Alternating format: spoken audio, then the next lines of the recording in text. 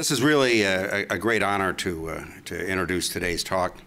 Some of you might have noticed there's been a lot of talks about, other star systems and biology and so on. And that's completely deliberate on the part of Jacob Cohen's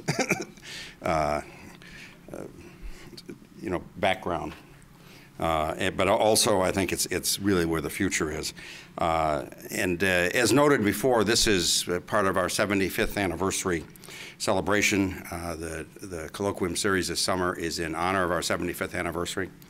But I am particularly pleased today to have Dr. Jill Tarter. She has devoted her career searching for evidence for sentient beings off Earth. There are others who have spent their whole life searching for them on Earth. Most of them failed. But in all seriousness, that she has changed our way of thinking about this. Her astronomical work is illustrated in Carl Sagan's novel Contact and the film version Contact. And we understand that Jodie Foster character was largely inspired by Jill, so I think she's much cooler. Jill is. Yeah, that's right. Asteroid 74824 Tarter, 1999 TJ16 has been named in her honor. Now I have to say a story about it. Somebody wanted to name an asteroid after me. And they submitted it, and I was a general in the Air Force at the time, and said, well, it turns out that the International Astronomical Union won't allow things being named after military figures or political figures. And not being a political figure, they used the military figure, so they named it after my wife. When I told her about it, she said, oh, I'm sure that'll be the one that destroys the Earth. So. But Jill holds the Bernard M. Oliver Chair for SETI at the SETI Institute in Mountain View, just down the road here. And she serves on the Board of Trustees. We collaborate here at Ames very closely with Sophia, and they have been the principal partner in the science analyses and team for Sophia and Kepler. So really, really proud of having that.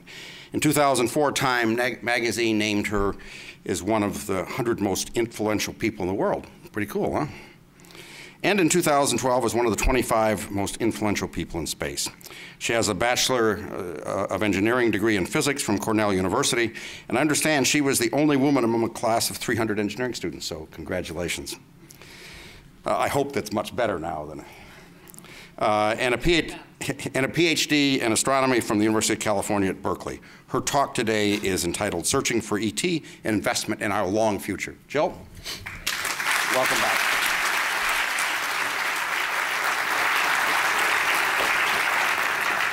Well, Pete, I think you know how much of a pleasure it is for me to be back here, since this was my first job as a postdoc, was at NASA Ames, and we were working on brown dwarfs back then.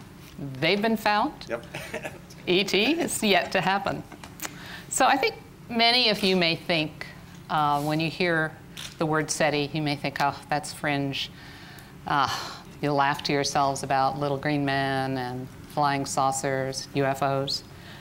But in fact, I'm going to try today to convince you that SETI, the search, and all the work that gets done here at Ames, searching for other kinds of life, is incredibly important to our future, because these topics allow us to change perspective.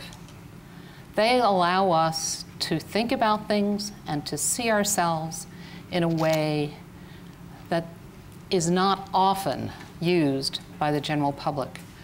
But I think it's something that we need to share with them, because being able to step back, take this cosmic, larger picture view, is what we need to do in order to solve all of the challenges that face the planet and all life on it. And so I hope that I can change your point of view, and I hope that you'll get interested in participating in these grand searches. So this whole story, sort of your story, my story, our story, began billions of years ago, right?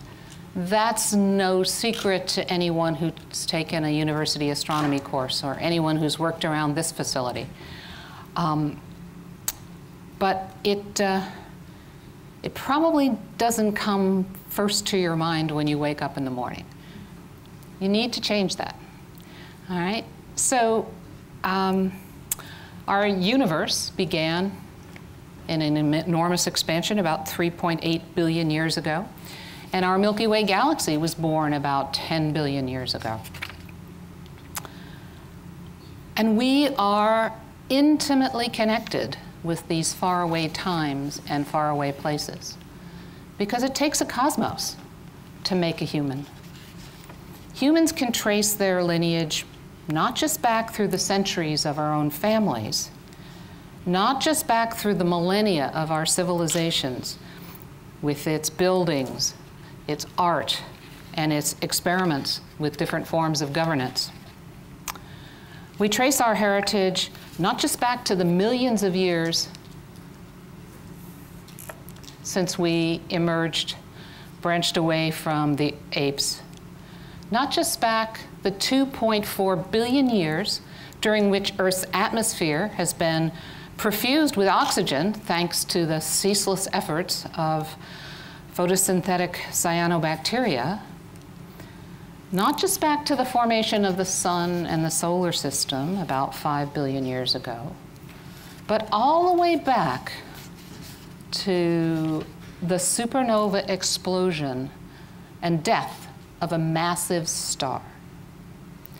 The iron atoms in the hemoglobin molecules in your blood, the calcium atoms in your bones, were fused deep within a massive star that ended its life in a catastrophic convulsion, leaving behind remnants such as this more modern example, remnants that are now waiting to be incorporated into future generations of stars and planets and perhaps life. So it's taken millennia for humans to piece together the story thus far. And we're continuing on this journey, driven by our curiosity and our desire to understand, to know our place in the universe. We want to know, where did we come from? Where are we going? What is? Why is? And of course, we're really interested in whether or not there's anyone else out there. So far, the numbers suggest a universe of possibilities.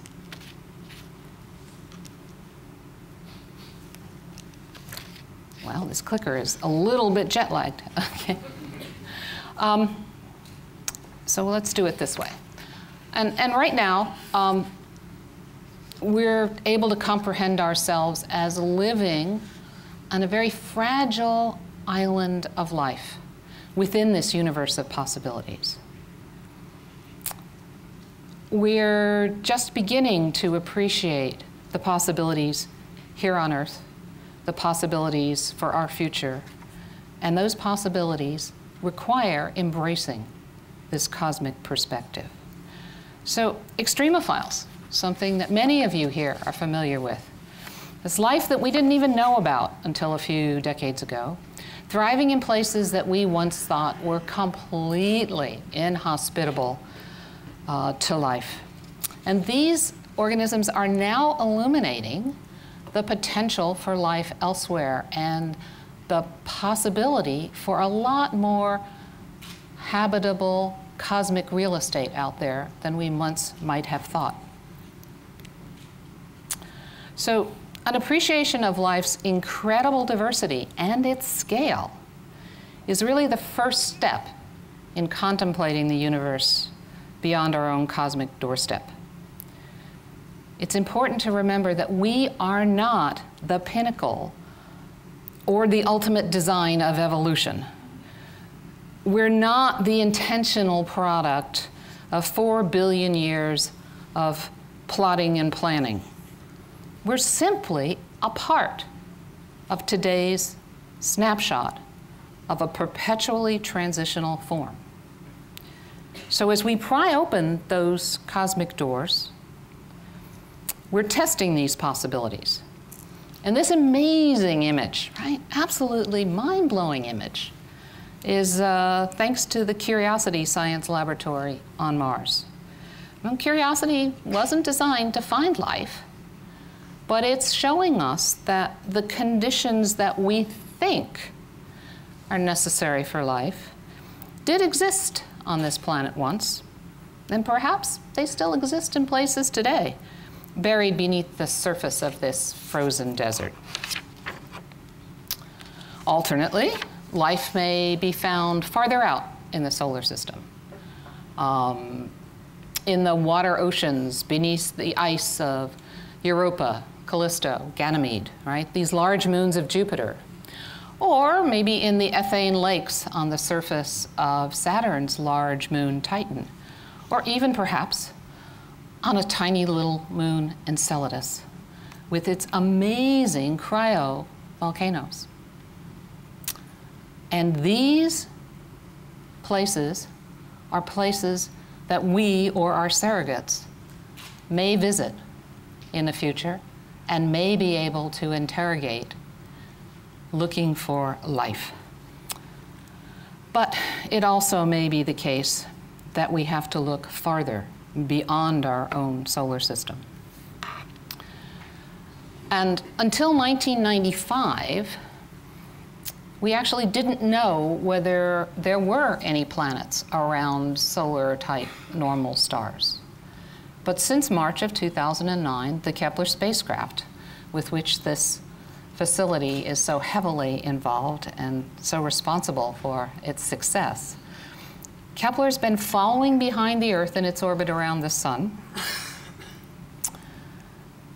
And its mission is to tell us how frequently planets the size of the Earth actually form around other stars.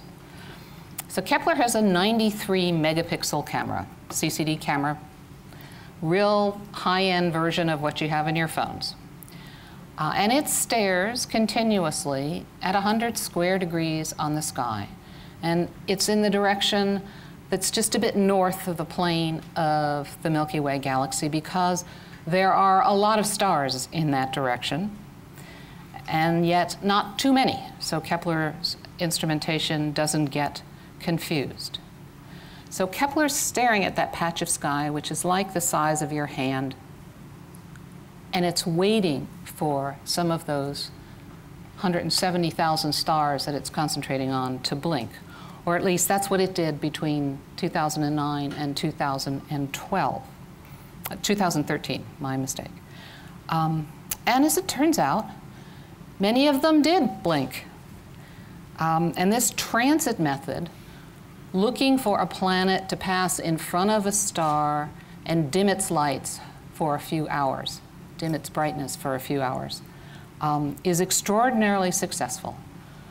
So today, on the Kepler MAST site, I looked up and there are 4,234 candidate exoplanets. That goes up and sometimes it goes down a little.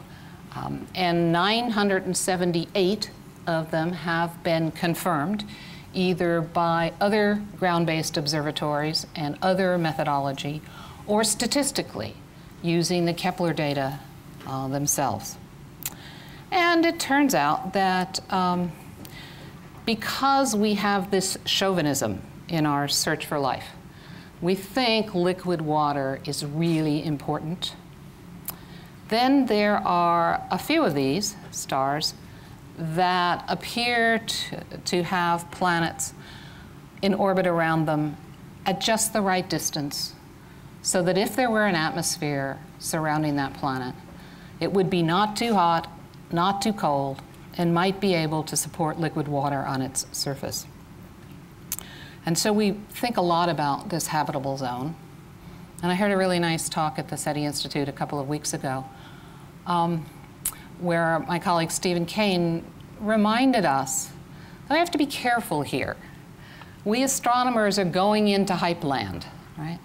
We are talking about habitable zones, then potentially habitable planets. Habitable planets. You know, we really don't know. We know, perhaps, that the planet is Earth size. We know its distance from the star is potentially propitious.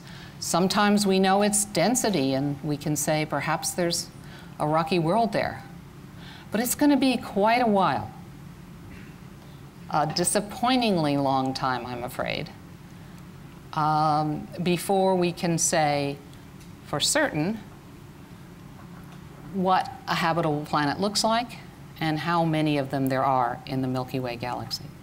Nevertheless, hype alert having been given, right, we start to codify things.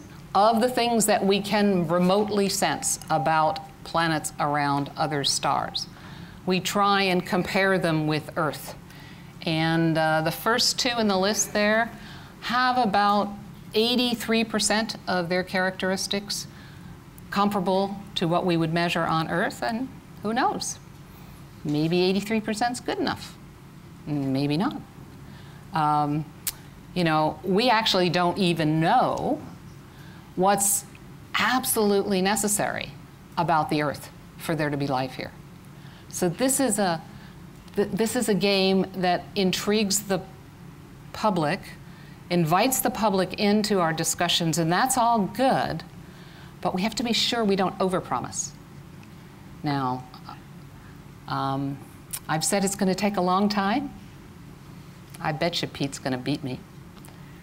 I think that he might have something up his sleeve that could help us in this quest in a nearer term rather than a farther term, if we get lucky. All right, but recently at the SETI Institute, we were really pleased when Lisa Quintano and her colleagues announced the discovery of this particular planet, Kepler 186, the Kepler 186 system. And the fifth planet, 186F, happens to lie in the habitable zone that surrounds the small star, Kepler 186a. And it's much closer to the sun than the Earth is, because the star is much fainter. But this is looking like a very interesting target and one that we should continue to study. You know, we have a problem as we do this research when we really have only an example of one. And before we started making these discoveries, we would make models of what other planetary systems were going to be like. And it was really strange, you know?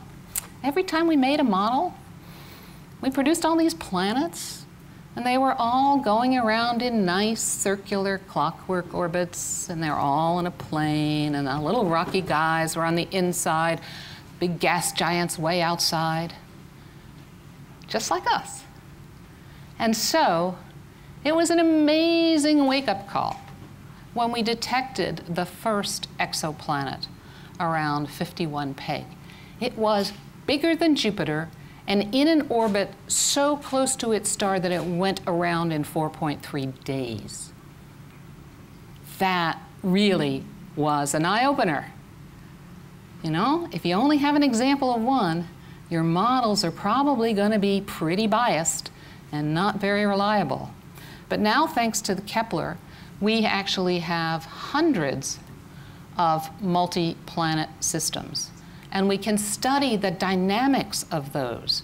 And some of them are big guys on the inside, little guys on the outside. Some of them are circular, some of them are elliptical.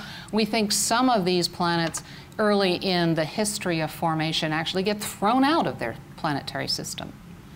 But the fact is, now that we have many examples, we can begin to tease out and differentiate between what is necessary and what is contingent. And we'd love to have that possibility for biology as well. So when it comes to life, we've still got just this one example. And so we've really got to be careful and not overly limit our thinking about what might be possible, or constrain the possibilities by saying it must be this. We have to remember that Homo sapiens is just one single leaf on a very expansive tree of life. And that tree is really densely packed with organisms that have been finely tuned over millions of years to meet their specific survival needs. And although, you know, we know that scientifically, I think a lot of our fellow inhabitants of the planet certainly haven't internalized this idea. And our egos haven't yet caught up to this scientific understanding. We still have a tendency to say things like the ascent of man, pinnacle of evolution. All right, the second time I've gotten on this hobby horse, so I really am adamant about its being important, that this is a point of view, a perspective that the natural universe does not share. So get over it. All right?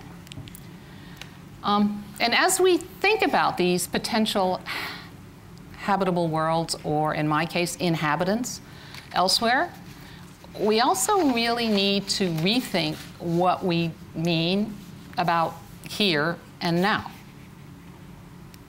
So, simple, right? We're here, right? Building 200, auditorium, and we're all familiar with Google Earth, and that makes us comfortable with conceiving ourselves as being here. And if you were at the altitude of low Earth orbit, remote sensing satellites, you would see us here. Since Bill Anders took this picture in 1968 coming around the limb of the moon, we've appreciated ourselves here as an island universe. Cassini, the spacecraft, turned around from Saturn and took a picture of us here. There is a little dot under that arrow. That's where we are. And of course, in 1980, the Voyager 1 spacecraft, as it was leaving the solar system, starting on its journey outwards, it turned around and took this pale blue dot picture and showed us that we were here, embedded in the zodiacal dust of the solar system. And our star is here, right, out in the boondocks of Spiral Galaxy. We're only one of 100 billion or so, 200 billion, 300 billion, 400 billion, you know, astronomical accuracy. Stars in the galaxy, and that galaxy is only one of 100 billion galaxies in the observable universe. So that's our context for here. But as we look at this image from the Hubble Deep Field, we're reminded that looking farther out in space is looking backwards in time. And so we also have to think about now in this larger context. Where are we? What's the future? Future of the solar system, the future of the galaxy, and what about us? What's our future? And it's built upon this very deep past.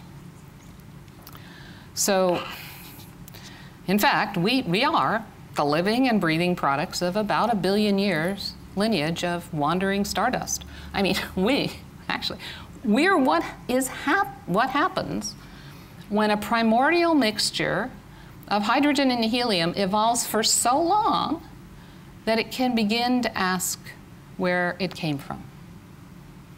So we are stardust, and that's the reason there might be others out there as well.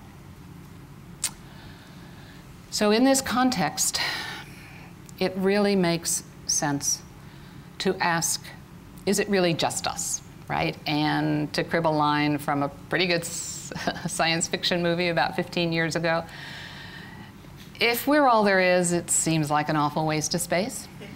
But nevertheless, that could be the answer. We don't yet know. Let's assume that perhaps we're not alone.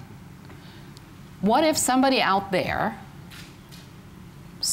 is asking and answering the same kinds of questions that we're posing here. Somebody that looks up at the night sky sees the same stars, but just from the opposite side. Might the discovery of an older cosmic culture inspire us to find a way to survive our increasingly uncertain technological adolescence? I think that's what SETI's good for. 50 years ago, our human journey to find answers to questions started down a new path, and the exploratory science that we call SETI, the search for extraterrestrial intelligence. I don't think anybody, or I hadn't thought to define it until just now, SETI, the search for extraterrestrial intelligence. We began using radio telescopes, leftover tools from World War II, and then at the beginning of the 21st century, we began to use optical telescopes. And what we're looking for is signs of someone else's technology. So we take a very pragmatic point of view. We can't define intelligence any better than anyone else can. But what we're using is a proxy for intelligence. We're looking for technology, something that changes its environment in ways that can be sensed over interstellar distances, right? And we use the tools of the astronomers to search for these, this evidence. Our own technology is detectable over interstellar distances, and theirs might be as well, even if we can't conceive of the reason for the construction of that technology. Even if we can't figure out why it's being sent, a determined program of searching might, in fact, discover it. And in fact, while technologies change, right, the physics of the universe, not so much, right? We don't think that the physics of the universe is changing, at least very quickly. Things do seem to have been fairly stable over tens of billions of years. But signals carrying information between the stars, they have to propagate through the interstellar medium. And understanding the physics of the interstellar medium, that means that it will constrain any engineers, ours or theirs, about the kinds of signals that propagate well through that medium. So we go looking for narrowband radio signals because they travel across the interstellar medium almost unchanged, and nature can't produce this kind of signal.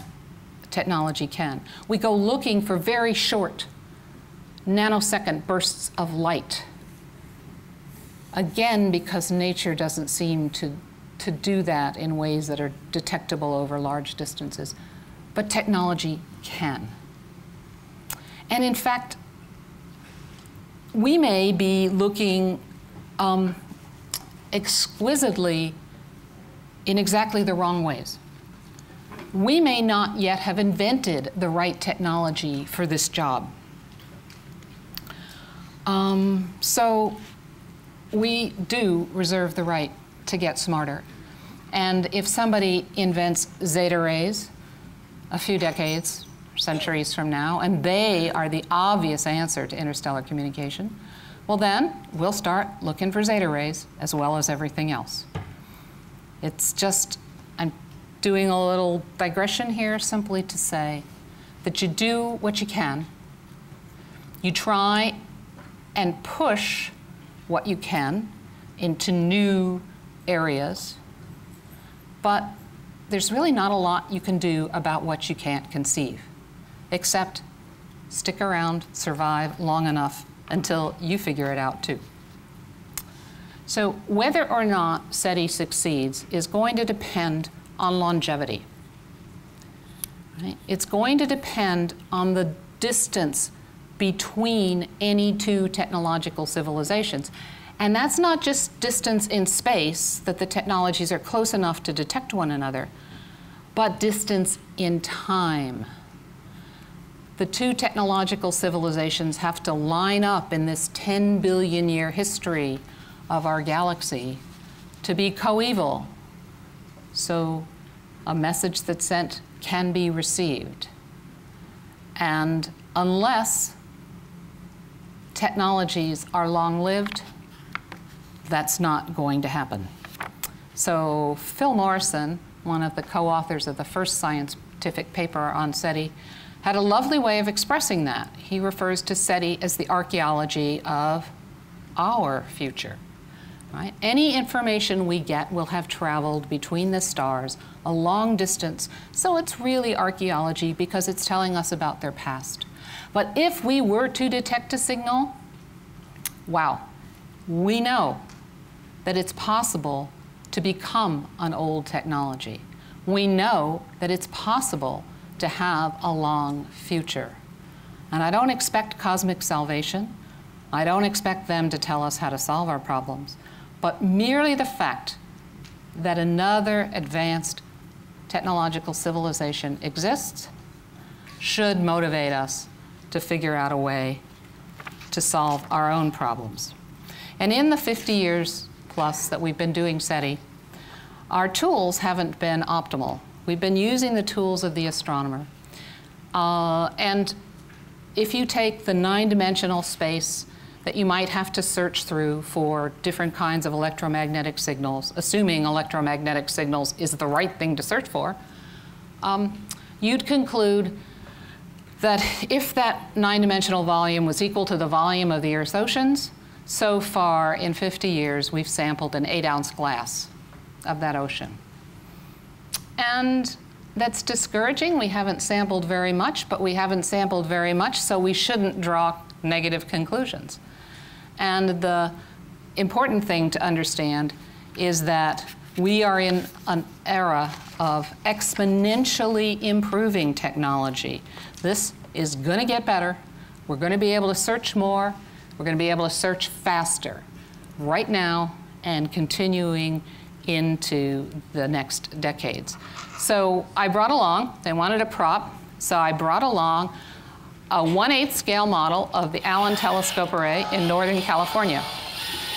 Right? And it doesn't look like your father's radio telescope or your mother's radio telescope. It's pretty weird looking. Very innovative. And if you can see, there is a copper-colored pyramid down there. Right? That is this. This is a log periodic frequency-independent feed. It collects all radio waves from 0.5 gigahertz to 10 gigahertz. Right? When the size of the pennants are kind of like a dipole at 1/2 a wavelength, then this antenna gets excited. It's like the aerial of your car. Excite these pennants, a current flows along the backbone up to the top, a little circuit board, it turns it around, puts it right down into there. Voila, you're in a cryogenic dewar. From there to there. So 2 low noise amplifiers are kept at 70 Kelvin in that dewar. 2 senses of polarization, this sense and this sense. They're amplified and they come out on coax cables at the back. They're amplified again, they go to a control room and they're processed. We keep that dewar cold with a refrigerator that sits right inside there. So this is our entire feed and receiver cabin. And it's on each antenna. And it works amazingly well. However, we're getting more noise than we thought we would get. So that system is going to be replaced, and we're in the process of replacing it with this system. It won't go to as low a frequency. We've essentially cut it in half so that we could fit it into a glass bottle, evacuate the bottle, and cool the whole thing down, including all those little dipole fins. And now, at a colder temperature, we reduce the ohmic losses, and we improve our system temperature by a factor of 2, over the frequencies that we're currently working at. That's like building twice as many antennas. That's pretty cool. And we also made the tip even smaller, so we go up to a higher frequency. So this is only one of the instrumental improvements that are being made and that can be used for SETI and are being driven and being enabled by fast available computational capabilities. So it works really well, these feeds. And when we look at the planet Mars, this is sometimes the way it looks like. And so I'm plotting frequency on the horizontal axis, time on the vertical axis. For every target that we look at 9 billion 1 hertz frequency channels. I don't have to tell you a lot about that slide. You can intuit that all that snow is noise, and those bright lines are signal. And indeed, that's what this is. And when we looked at Mars on this occasion, both Mars Reconnaissance Orbiter and Mars Express were on our side of Mars, and we could catch their carriers that were being beamed back to the DSN. So this works at Mars, and it works at the edge of the solar system. So same graph, right? Just gonna let you stare at it for a while. There's a signal in there. It's coming from a lot farther away than Mars. So particularly to your eye, it's a lot fainter. On the other hand, there it is. And to our special purpose algorithms, there it is. Our computers can find these signals much, much better than we can ourselves. If you're interested in figuring out what we're doing on any particular day, John Richards at the SETI Institute has put up this really neat set of pages on setiquest.info. The one on the left, see, that's Inspector Clouseau, who's actually tapping his fingers because he's waiting for the observing to start. And when the observing starts, there is this buxom young woman with binoculars looking at the sky, right? I was a little leery about that, but you know, John was doing this, he's doing a great job, and it's kind of hard to, some creative license has to be allowed in the process. And the other picture is our progress to date.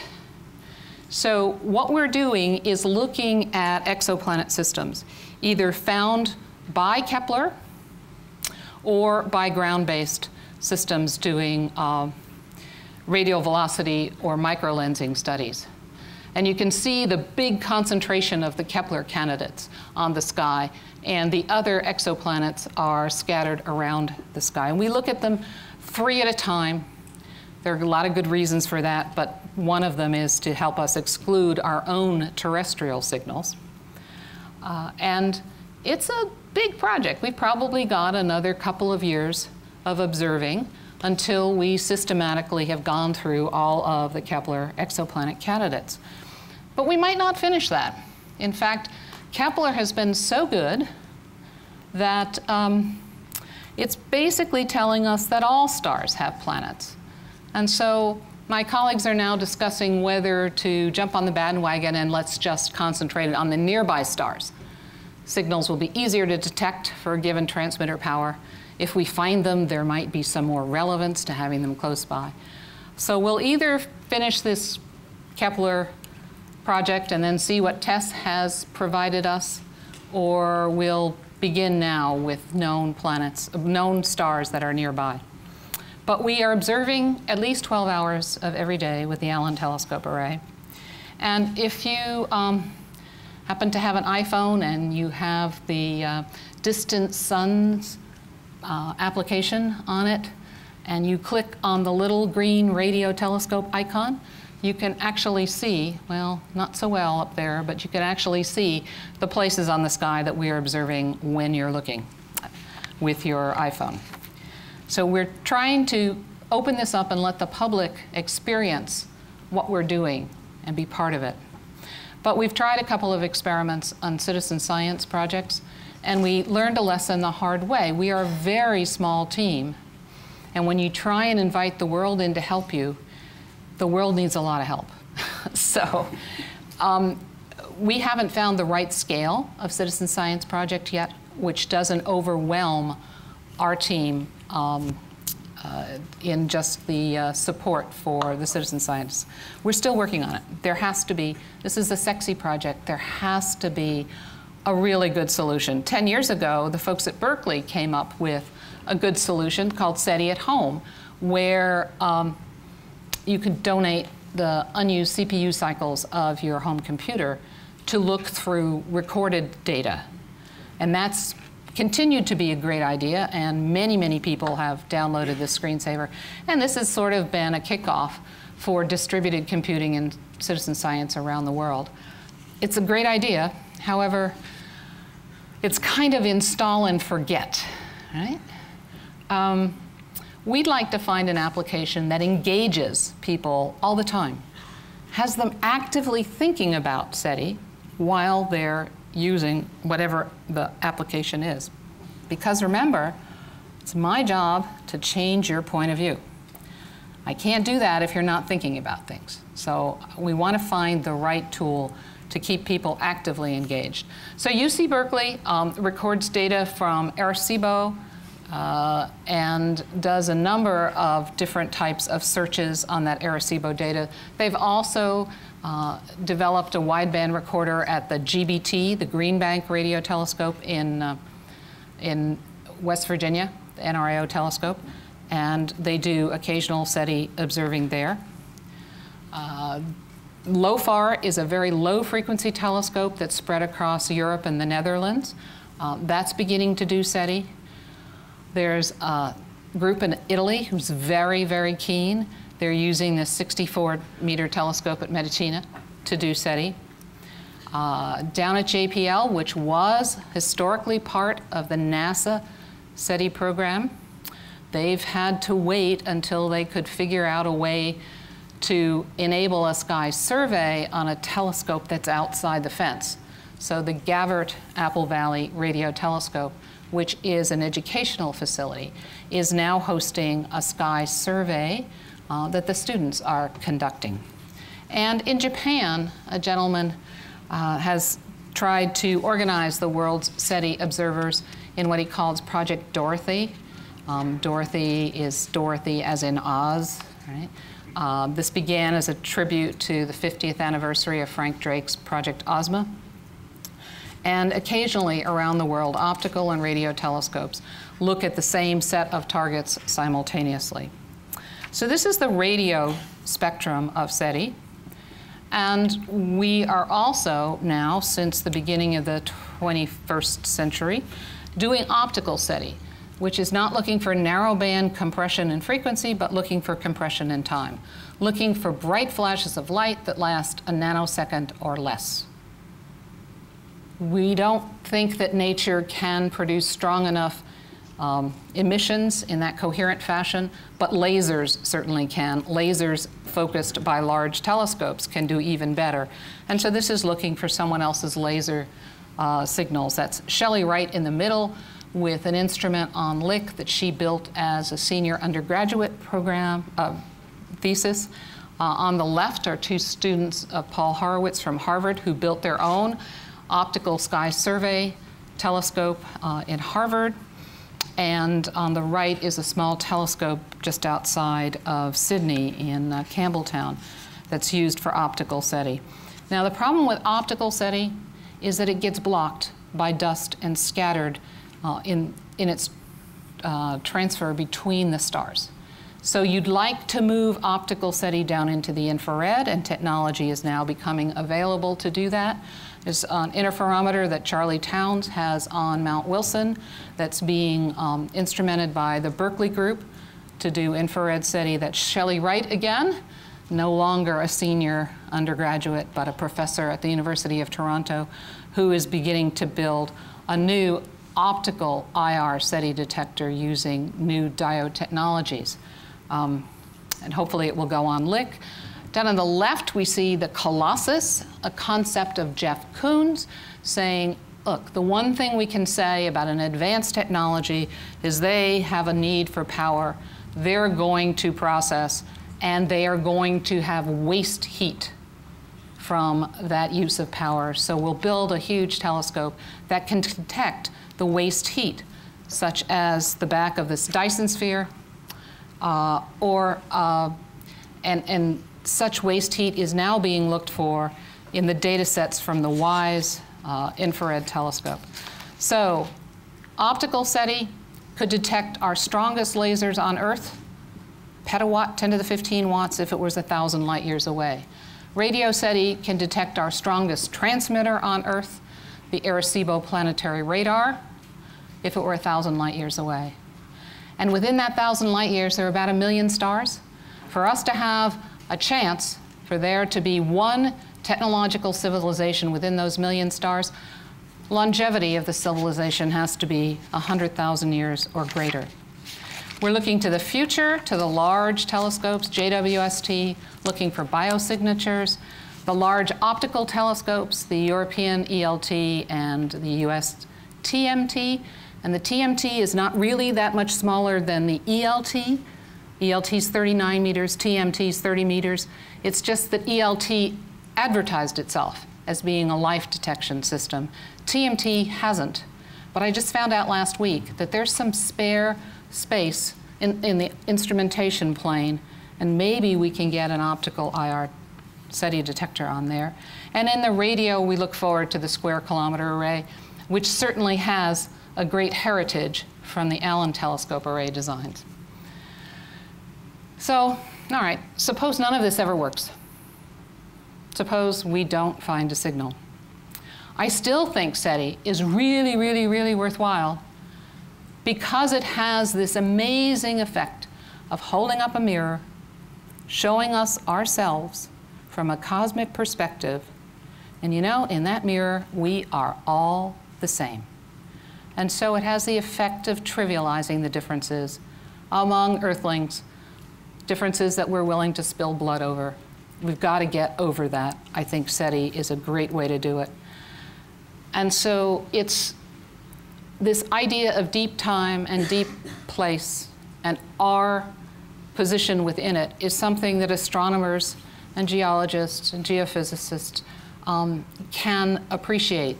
They get to enjoy it every day. But it's something we actually have to spread. It's an idea. It's a meme. We should be spreading that meme across the planet.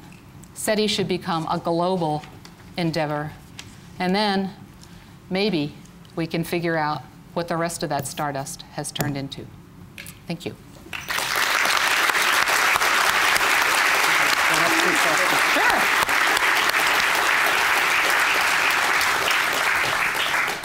We have time for a couple of questions. If you have a question, please raise your hand. When you get the microphone, please stand up and ask your question. Thank you for coming here today. My question is, some years ago, a couple of fellows you may have heard of, Brownlee and Ward, wrote a book called Rare Earth, in which they postulated that while intelligent life may be exceedingly rare in our galaxy, that microbial life might be comparatively ubiquitous. In light of that, has SETI ever considered changing its focus from the smart end of the scale down to the not so smart? I'm actually very glad that you phrased it as the end of the scale, because my institution is called the SETI Institute. But we've got 75 scientists over there who are doing astrobiology. Right? So at SETI, we consider it all a continuum, looking for any kind of life, trying to understand the origins of life and its distribution. And so SETI is just one way. So I would say the SETI Institute has already embraced, from our beginning in 1984, that point of view. SETI as a discipline is just one end of that spectrum. Hi, Jill. Hello. So I wanted to make a comment. You suggested that we need to be able to find civilizations that are 10 to the 5th years in longevity. Our civilization is what, 300 years, if we think about our technological civilization. 100 years. Yeah, okay, even 100 years if you think about the real technologies. So we're orders of magnitude below the expectations, and this was all part of Drake's equations. This must be a little disheartening, especially in light of what, like Carl Sagan thought when we turned the telescopes to the sky, we were going to be finding lots and lots of stuff out there. I understand your final point that it's worth looking, but isn't it also worth turning inward and looking at what we can do, unifying ourselves around other topics that are so important? I really hope, the point that I'm trying to make is I think SETI gives us an opportunity to do precisely that. Look, if we could globally get on board a SETI project, it's pretty benign, right? It isn't threatening. But it would be just one opportunity to get used to working with the others over there, as opposed to shooting them. So I think it's a sexy project. It's something that's easy to understand, and it could potentially build the base and the expectation for solving problems that don't stop at national boundaries, right? That are really global, and that we have to work on together. Let's get this one going. It's a no-brainer, right? It's easy. It's not threatening. If we can do this, we can do anything. Good afternoon. Your talk was wonderful. Thank you. I'm an elementary school teacher, and I teach some kids in the junior level as well. And I'm trying to teach them, I'm very interested in what you're talking about, and I do try to teach them what SETI is looking for, which of course, extraterrestrial life. And I noticed when you brought up the one image up there, it was about cells. And I'm wondering if you're ever looking at anything that isn't necessarily a compact cell, but still can reproduce, you know, that tough definition of what's alive. You know, reproduce, take in energy, make more of itself. So do you ever look for anything that isn't necessarily just a, you know, cellular life, let's say? My astrobiology colleagues struggle mightily with the question of what is life. And they participated in and advised a National Academy study that was published maybe 3 or 4 years ago now on weird life. Life that's other than life as we know it. Life that uses different metabolic pathways, different biosolvents. Wouldn't be discovered by any of the life-seeking instruments we've currently built because they all rely on DNA. So in some sense, yes, scientists at the SETI Institute are struggling with that, but they're struggling just as much as I am about how to do what you can't conceive. So what does it mean to look for some other kind of life that we don't know? How might you find it? Some work is being done. It's a really difficult question. So please join me in thanking Dr. Jill Tarter. Thank you, thank you.